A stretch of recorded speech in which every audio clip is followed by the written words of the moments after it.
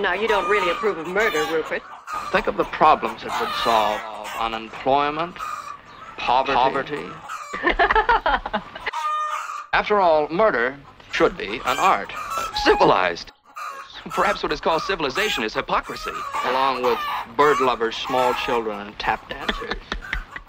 He's got it. He knows. Easy, I'll take care of you. Loeb is a 1948 crime noir thriller directed by Alfred Hitchcock, based on a play of the same name by Patrick Hamilton and adapted by actor and writer Hume Cronyn and Arthur Laurents. The film is based on the 1928 murder of 14-year-old Bobby Franks by teenagers Richard Loeb and Nathan Leopold, both from a wealthy neighborhood called Kenwood, situated on Lake Michigan in Chicago's South Side. The subsequent trial for both men was labeled the trial of the century at the time, and the play and film based on the incident contained some striking parallels. For one, Leopold and Loeb both came from wealthy families, possessed superior IQs, and shared a fascination in Friedrich Nietzsche's idea of Übermensch or Superman, who, according to Wikipedia, are transcendent individuals possessing extraordinary and unusual capabilities, whose superior intellects allows them to rise above the laws and rules that restricts the unimportant average populace. To prove their immunity to the consequences that ordinary men are subjected to, Leopold and Loeb committed a series of small crimes at the University of Chicago, crimes that to their disappointment received very little attention. For this reason, they planned and executed the murder of Bobby Franks to validate their belief that they were superior individuals.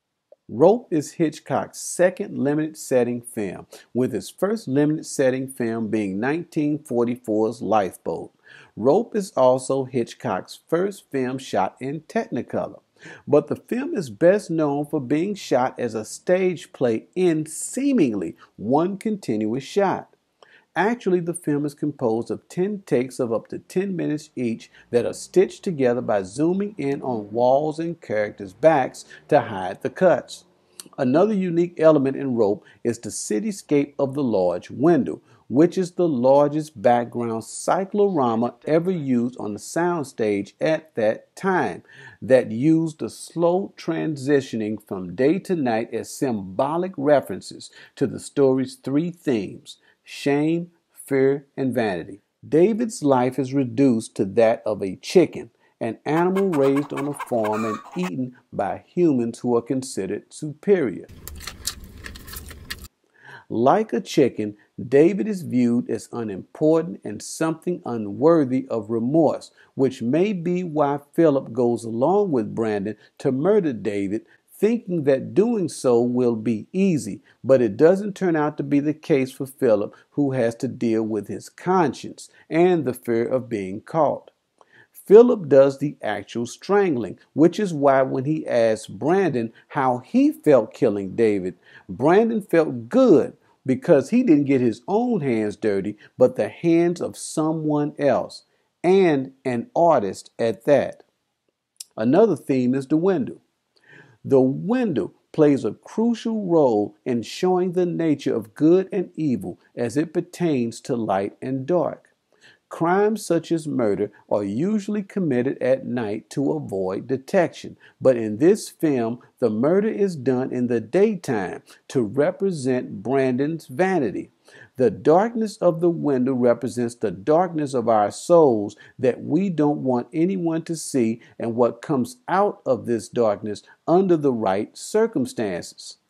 Brandon's philosophical justification that murder should be the right of superior individuals is the ideal circumstance that frees Philip from any inhibition blocking him from expressing a deep sickness within him, a sickness he shows by wringing the necks off of chickens. This sickness is an urge he has no control over, but his reactions after he murders David are remorse and fear, human reactions. But Brandon feels no remorse for the murder. Light doesn't bother him like it bothers Philip, and he opens the cycloramic window to let the whole world see his masterpiece.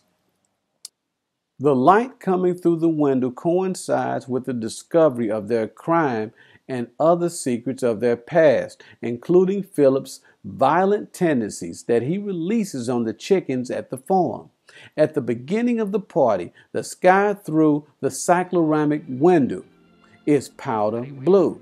However, as the evening progresses and Rupert Cadell, played by James Stewart, begins to question Richard, the window dims, and by the time Rupert discovers David in the chest, the window is completely dark, creating the perfect condition for the truth about David's murder to come to light.